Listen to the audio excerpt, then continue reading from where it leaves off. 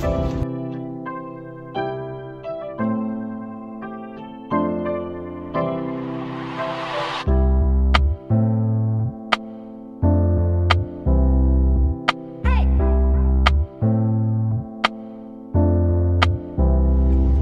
up, Bazzle babes? It's your girl Joy and Bobby.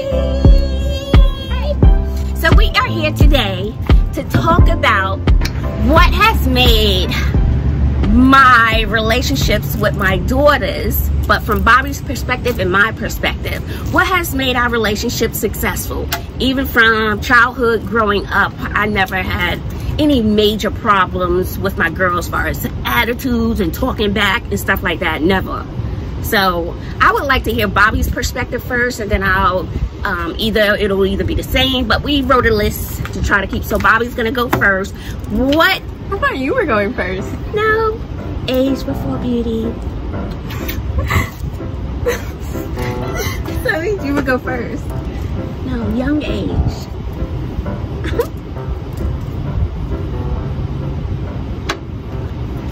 And so I don't know what she has written, so it's gonna be interesting. And she doesn't know what I wrote mine from a parent's perspective. She has written her list from a child's perspective. I'm an adult. Okay. She's 21 now, y'all. She's 21, but we have never had any major. I think Bobby, from when she was little, she may have had one spanking. Maybe one. You hit me? You got a pow pow. I don't know why, but I think you got one, and I felt terrible. Okay. Yeah, I will say that we've had a great relationship my whole life. My grown age of 21. When I say any of this, this is just, I'm not talking about anybody else's parenting and like other people's relationships, but just, yeah. So it's based on her and I. Yeah, my first one that I wrote down is that my mom, she is very supportive of us. Like, she's not a, I don't want to say belittler, but like, no. You like, if we were to make a decision that you wouldn't want us to make, like, you aren't, like, you let us make our mistakes and you're supportive of whichever way we may choose, and you don't like force us to do one way. Because I do know in some like parent-child relationships, you have the parents who might be more like, oh, she's also not a helicopter mom, and I think that's great. I think in some of those relationships, like, some kids will start to maybe what's the word? Rebel. Yeah, or like their relationship with their parents might not be as great or as strong because they feel as though their parents were so overbearing and so controlling. She's also not controlling of us. Like I said, she lets us make the mistakes that we make, and because that's what life is about, is learning from your mistakes. But some kids need I guess more guidance than others. I just had easier kids to deal with versus someone else may have, so it has worked for this. Okay, right. So sorry, I'm gonna speed it up. I also think that we have a good relationship in the sense of, like, my mom is not my friend, but I don't know, I feel like we have that good balance. You know what I'm trying to say? Exactly. I don't know how to explain it, but you're my friend. I think as of course, as the kids have gotten older, you know, the dynamics of the relationship has changed. But I answer that same thing. I hit that too. Yeah, it's like we definitely still know our place, but you know, I can always talk to my mom about anything and not feel as though I have to keep anything from her. I think I mentioned this earlier, but like you're very open and like free, like it's not your way or the highway kind of thing.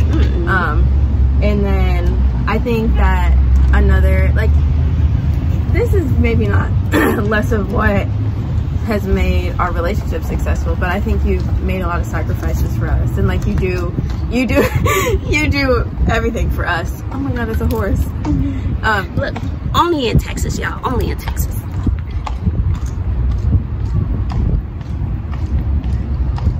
Are the police officers riding around on horses here? I'm not sure what she is though.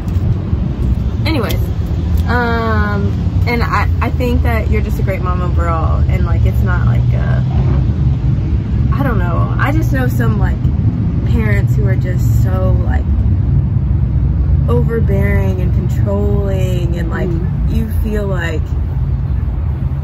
I don't know, like I don't know. And I have a fun mom too. I have a fun mom. And like I said, this is just, it works for, you know, my family, but it can be different, you know, depending on your child as well. So my let's go, I'm not going to hold you too long, but I kind of mentioned everything that she mentioned. My thing, I got a long list, y'all. I said I was not a helicopter mom. I said that too. And sometimes some kids need a helicopter mom. If you've given your mom a reason not to trust you, they gotta clink, clink, you know. So I think it also goes both ways, and that could work against you if you're not a helicopter mom. But I was not. I didn't have time for all that.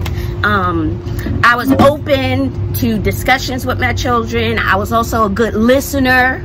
It wasn't like she said, my way or the highway. No, they're their own people. So I allowed them to make choices and decisions and had them think about things when they went through stuff. So what do you think? What do you think you should do? You know, it wasn't, oh, you should do such and such. Like, for example, recently Bobby had an incident with a little boyfriend. Well, her boyfriend, I did not say, well, you need to leave, or he should. No, okay, it's whatever you decide. I'm going to support you either way. Even if I don't agree, you have to learn from your experiences. That's the only way for her to learn, or my children. And as a mom, I learned to pick my battles.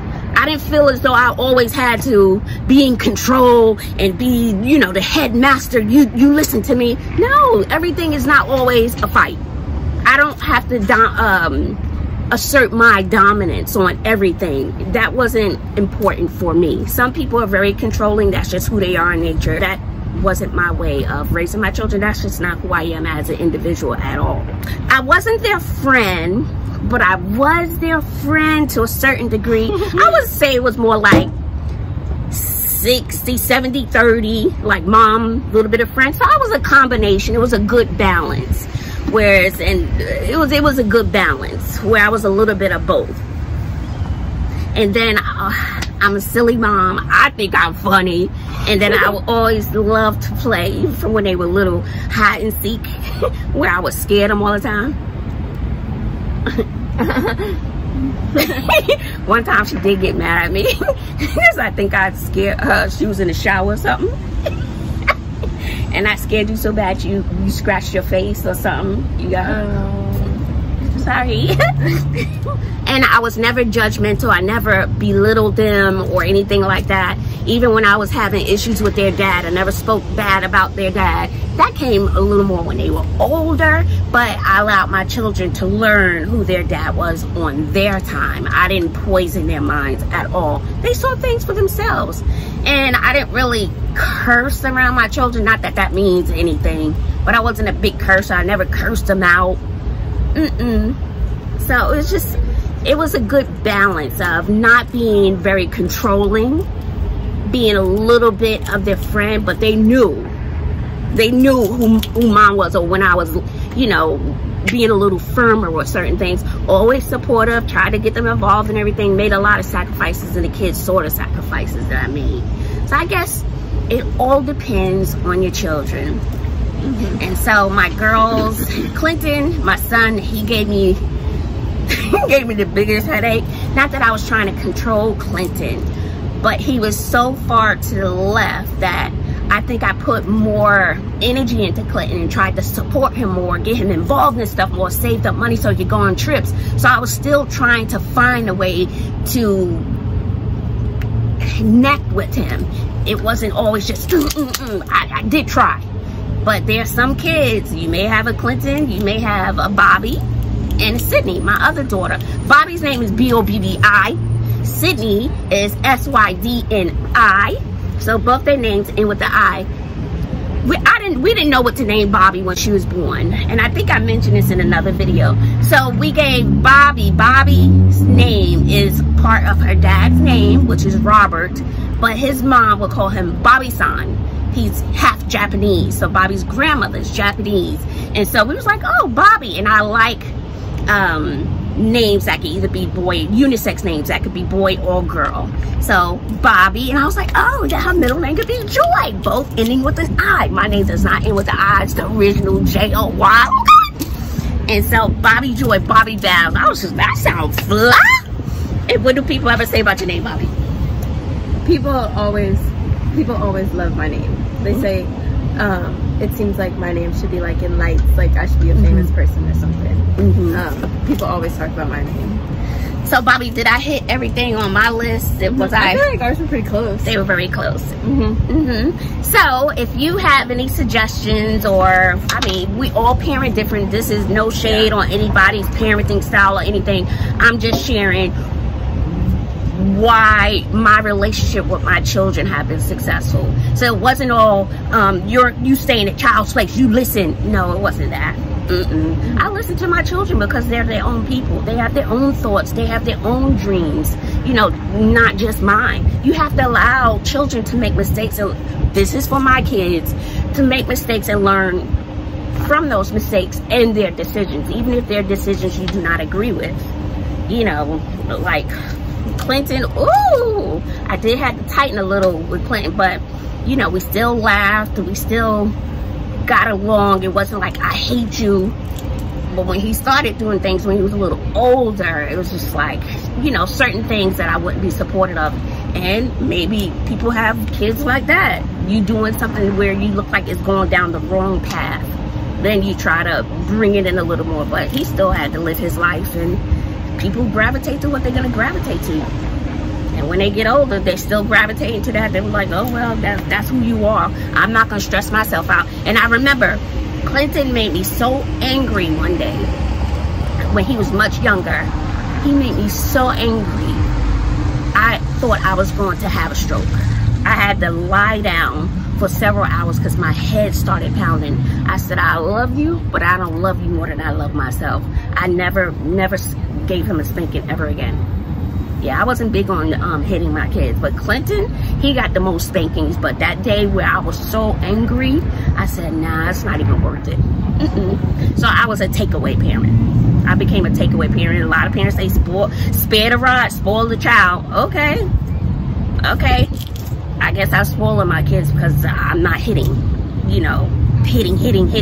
No, that didn't work for me as a parent. It just wasn't the thing. And look, I have two amazing daughters. Clinton is doing amazing. I just have great relationships with my children, and that's what has worked for me. But you have to do what you feel as though it works for you. But to have one of my kids, baby, talk bad to me, curse me out, and say, not in this lifetime, not in this lifetime, you better not. And like have one of my kids say, I hate you, I know you a lie. That's almost like cursing me out. I think I would have been they would have been in foster care. I don't play that. You know, you don't disrespect me. Respect is a big thing for me. And I always taught my children to be kind and to be kind to other people. Always. Always be nice to other people, because they won't remember what you did necessarily or what you gave them, whatever, but they will always remember how you made them feel. Bullying, never tolerate. Now, I'm surprised to hear about that little story Bobby said she tied one of her little friends to a tree or something. You remember that? Yes. It's in the video. That's so funny. If you have any other things that you have done that have created a successful relationship with your children, leave it in the comment section below. And a lot of times I wish I could have done more for my children, but you know, I do the best I can with what I know. And more importantly, I think this is the most important part, is that my mother was easy with me. So she was easy with me, and I also think it's learned behavior. My mother was cool. She was easygoing. She was allowed me to make mistakes and so on and so forth. She allowed me to experience life and to learn from those experiences. So I guess the fruit doesn't fall far from the tree. I think that's what it stems from, mainly my mother. But you know, we do what we're taught and what we learn as we go along. And sometimes I think some things need to change. Times have changed. Our children have changed. Yeah. Anything else? All right, y'all. So leave your comments below and let us know what you think and what are some strategies that work for you and your children. Leave them below. And until next time, later. See, I gotta give y'all the good side. Giving the dimple side, Bobby. You only got one dimple? Oh, just one. Her dad just has one deep dimple.